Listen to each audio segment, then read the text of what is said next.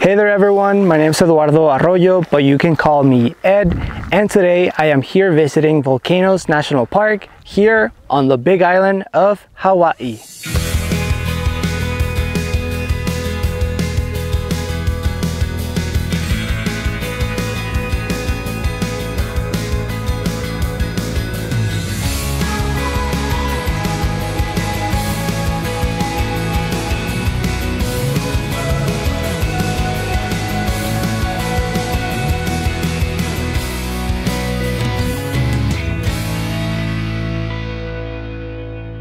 Yes, you guys, you heard that right. Today we are visiting Volcanoes National Park, home of 2 active volcanoes and amazing landscapes that you just have to see for yourself. The goal for today is simple: to tell you a little bit more about this place and to show you around so that you know what you'll find if you choose to visit. So if that interests you, come with me.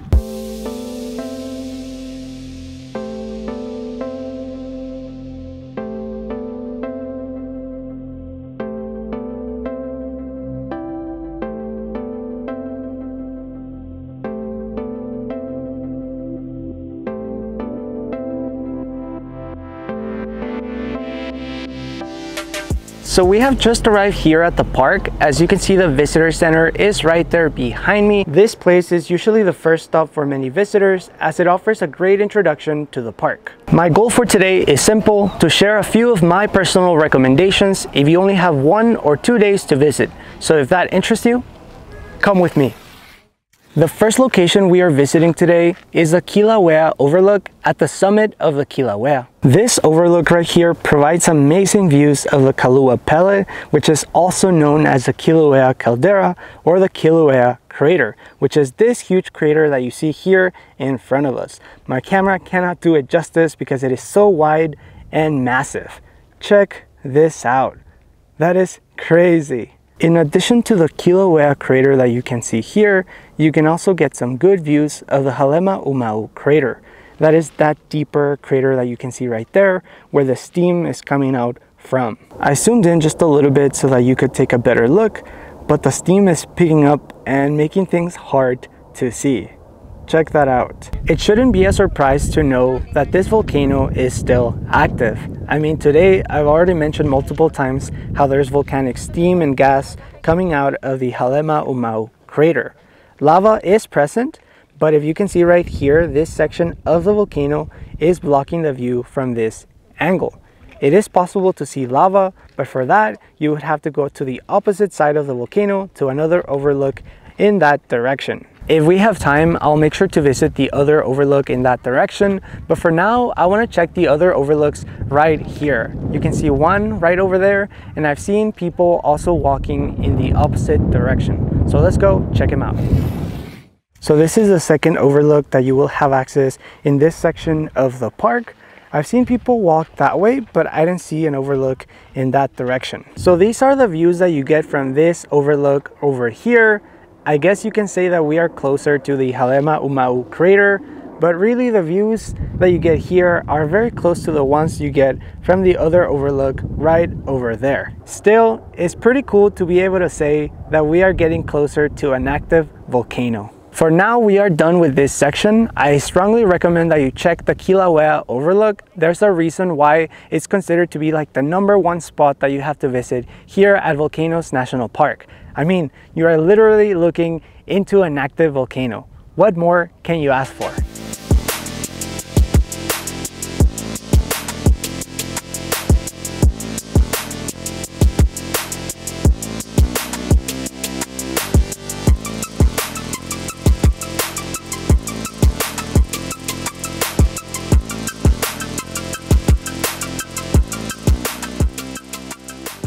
We are almost at the second stop that I want to take you today. I would like to take you to another crater, but one where you can actually walk on. That sounds cool, right? I just parked my rental car. There is a 15-minute hike that you have to complete in order to get to the crater. That doesn't sound too bad, so let's go. Isn't it so cool how when we were back at the Kilauea Overlook, the environment looks so different to what it is now? Right now, we are literally walking through a rainforest, which is fascinating and wild at the same time. And just like that, you guys, we have made it out of the forest and into the Kilauea Iki Crater. Check this place out. It looks massive, so take some time to admire this place. It is kind of funny that this place is called Kilauea Iki because Iki means small. So this is a small Kilauea crater, but we can both see that this place is huge. So we have made it down from all the way up there, and what I want to do is go straight to the center of the crater. So let's go into the crater to the center, like I said, and as we do this, I like to tell you a bit more about this place. This place might seem peaceful today, but if you go back to 1959, this place would have been a lake of lava. Could you imagine that? Like being at the edge of the crater and just witnessing this lake of lava? That would be crazy. In 1959, Kilauea Iki actually erupted, and today it is considered one of the most spectacular eruption events of the 20th century. After that eruption event, the lava began draining back into the vents. And fast forward to today, the Kilauea Iki crater is completely solidified. That does not mean that the Kilauea Iki is completely dead. In fact, magma is still pulsating throughout the volcano, meaning that eruptions could potentially occur in the future. The more you know. So here we are, you guys. We have arrived at the center of the Kilauea Iki crater. At least these are my best estimates. But yeah, the views that you get from here are truly amazing. I'll show you in a second, but if you let your imagination run wild, you can almost picture how this place used to look not too long ago. Could you imagine this place completely red and orange, full with lava? That is crazy to think about, and it is wild that we can say that we visited this place today. So here you go, guys. This is the view that you get from my current location. Check that out. We can go all the way around 360 style. I'll show you in the first person point of view as well. Let's go around town fairly slowly so that you get a good view. Check out how beautiful and amazing this place looks.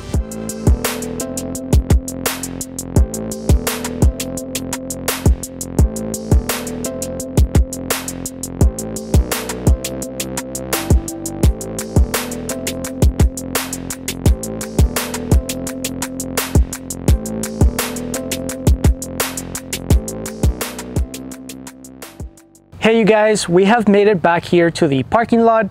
I came back because the next location that I want to show you today is conveniently located right across from the same parking lot. So that is right, you can access both the Kilauea Iki Crater as well as the next location of today from the same parking lot. It is worth noting that this area is very popular for obvious reasons. So in order to get a parking spot right here, you have two options: to arrive here at a very early time like I did, or to be lucky, which I'm definitely not. And bam, this is what I want to show you guys next: the Thurston Lava Tube, otherwise known as the Nahuku, a journey inside an active volcano. That is right, you guys. The plan is to take you inside a 500-year-old lava tube. It sounds so cool just saying it, so let's go and check it out. Check it out, you guys. We have made it here. That is the entrance to the lava tube. Let's head inside. And as we go inside, you guys, this sort of looks like a cave. And check it out, you have to walk on this bridge right before the entrance. That is kind of sketchy. Check it out, you guys. Can you see how they made an effort to keep this place lit up? It is still very hard to see. And as you can hear, this place is very quiet and echoey. I can hear my voice projecting all over this place. And check it out, that is the entrance over there. And as I said before, this tube was formed by a river of lava. The lava gradually built the walls on both sides as well as the ceiling up here. And after the lava flow stopped, it left this empty cave, as you can see right here. All right, you guys, I want to do a little test and go silent just for a little bit to show you how quiet this place can get. Okay, let's go.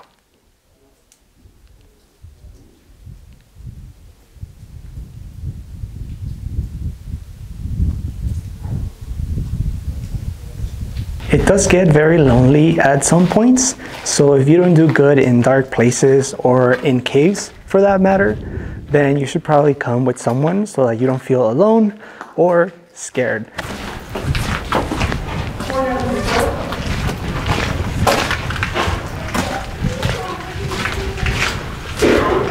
And check it out, you guys. If you turn to the ceiling, you will see these things.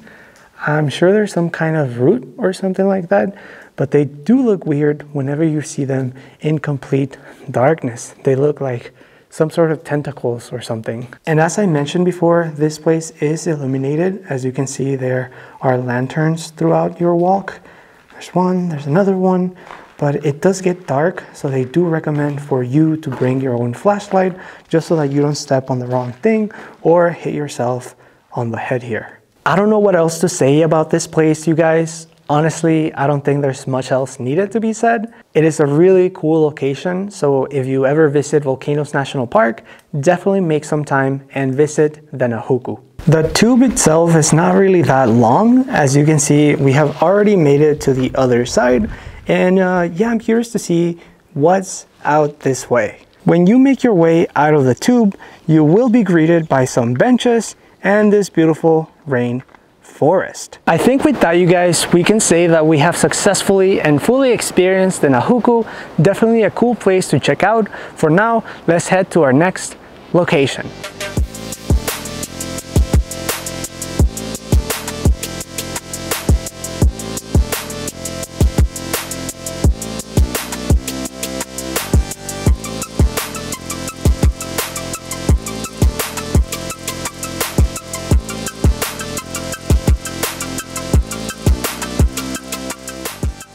Alright, you guys, so the last thing I had planned for today's video was to actually see lava. I don't know about you guys, but one of the bigger attractions that I considered when making my plans to come here was to see lava. At the visitor center, I was told that there are two main overlooks to do this, but the closest one is at Kilauea Overlook. So I made my way to the Kilauea Overlook, but it was covered with signs saying that there is an actual section dedicated for eruption viewing. So that is exactly where we are heading right now. When I arrived at the Kilauea Overlook, there was a bus tour that arrived as well, and I'm kind of following them right now. So let's see where they take us. And check it out, you guys, there was actually an eruption not too long ago, like in the last 3 years, and it destroyed parts of the paved road right here. That is the reason why we're walking right now. There used to be a time when people could drive all the way to the viewpoint, but now we have to walk. It is crazy to me how real is the threat of an earthquake or an eruption in this area. I don't know, it makes it that much more fascinating. Check that out.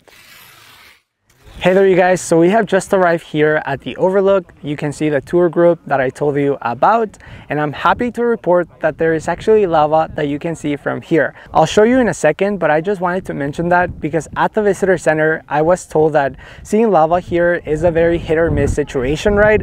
Because it depends on three major factors. Whether or not the volcano is producing the lava, of course, the time of day, it is easier to see the lava at night or early in the morning, and lastly, the weather. I think it's about to rain in less than an hour right now, so we are very lucky that we arrived here at this specific time. Check it out, you guys. So there is the lava. It is that small section right there. It is in the HAWAII crater that we talked about earlier.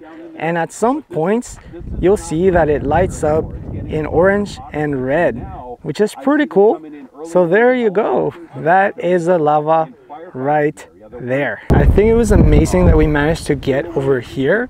It is crazy how good of a vantage point you get from this overlook right here. And I want to show you something really funny. We can actually see the overlook that we visited at the beginning of the video. It is that way.